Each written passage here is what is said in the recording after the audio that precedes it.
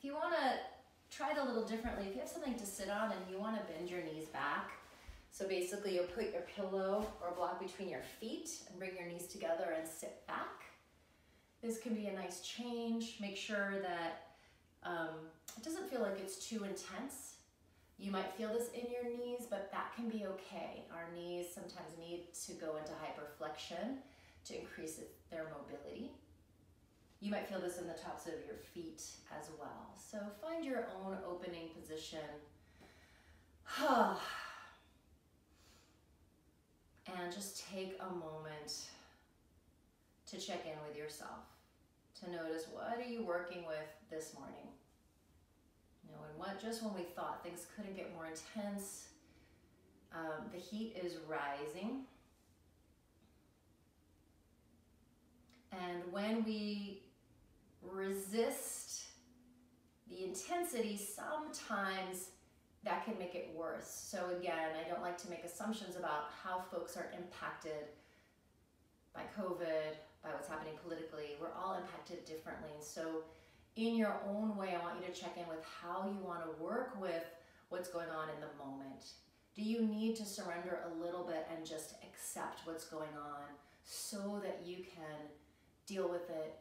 Have you been overwhelmed? Do you need to kind of step back a little bit? Can you even step back a little bit?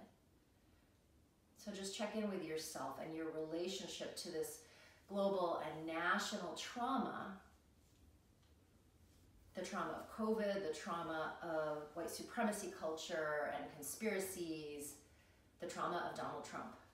And again, Donald Trump is just the personification of this collective trauma of dominator culture. And so, you know, as most of you know, I am a trauma therapist, and one of my favorite phrases is post-traumatic growth. Post-traumatic growth. And this understanding that trauma doesn't have to break us, that very often on the other side of trauma, we see that individuals and communities are stronger than ever. They're better than ever. So for me, I'm trying to think about the possibility of post-traumatic growth in this moment. That's what gets me through. Am I going to see it in my lifetime? I don't know. But my hope is that in future generations, these years create a shift towards better culture, better community, better ways of being together. So if that's useful, post-traumatic growth. So just go inside and see what's present for you.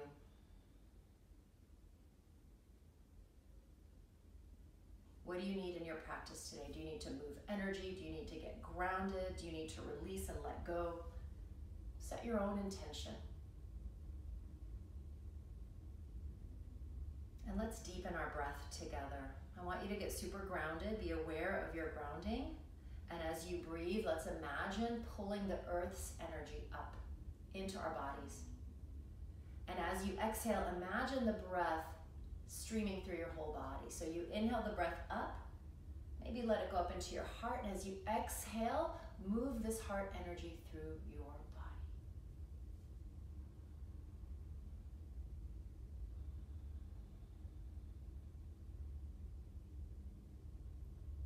I'm thinking a lot about how we can let these days, these times, crack our hearts open beyond what we ever dreamed. How do we let the grief, the rage, whatever is coming up, ultimately open us up to love better and bigger than ever before?